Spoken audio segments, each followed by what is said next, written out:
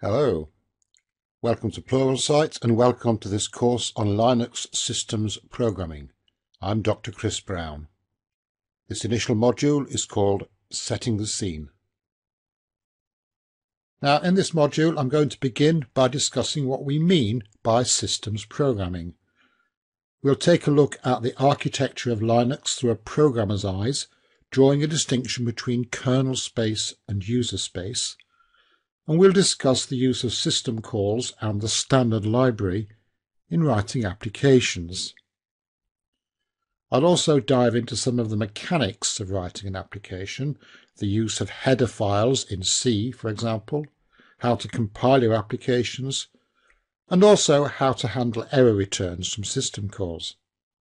Now this is core stuff that we'll use throughout the whole course, so please don't skip this. We're going to be using two languages for the demonstrations in the course, C and Python, and I'll talk a bit about the differences between the languages.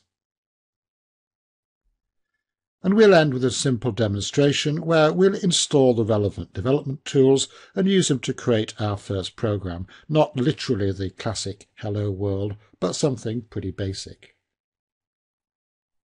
Now, I am assuming that you know some C. You should know the basic language syntax and the data types, and you shouldn't be frightened away by, for example, the notion of a pointer to a structure. As I mentioned, I'm using Python in the course as a more modern alternative to C. If you're not interested in that, you can skip all the Python bits without impacting your understanding of the course.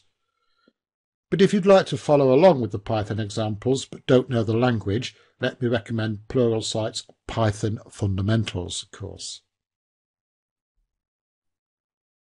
And I'm assuming that you're comfortable with driving Linux from the command line and that you're familiar with standard Linux and Unix concepts like files and links and directories and permissions and processors and pipes. Now, I'm usually reluctant to recommend books because people prefer different styles and have different ideas about what makes a good book. But this one by Michael Kerisk stands so head and shoulders above all the others that I just had to mention it. At 1,500 pages, it's a bit of a tome, but it's authoritative, well written, it's got lots of examples, and it's generally excellent. So, as I'm sure you know, the kernel is the real heart of Linux. It provides services such as memory management, process scheduling, the file system, and the TCP/IP network stack. It implements access controls based on process identity and file permissions. And it also provides the modules, sometimes called device drivers, that manage the actual hardware.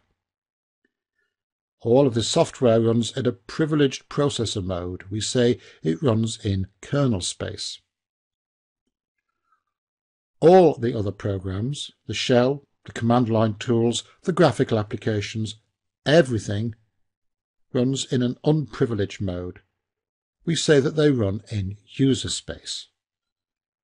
The kernel provides its services to the user space programs through a set of tightly defined entry points known as system calls. At the last count, there were around 350 of these, and they provide services ranging from accessing files to creating processors and network sockets. And it's this system call interface that is the main focus of this course. Now, it turns out that programs don't make system calls directly. They do so via thin wrapper routines in the standard library glibc. Taking the write call as an example, there's a little function called write in the standard library that simply marshals the arguments in the right way and does the little bit of magic necessary to make the jump into kernel space. As another example, consider the familiar printf routine. Now, this isn't a system call, it does all its fancy formatting in user space, but it presumably eventually calls write to actually push the resulting byte stream out. Other library routines, such as squirt, for example, that calculate square roots, operate entirely in user space and return their result to the program without ever diving into the kernel.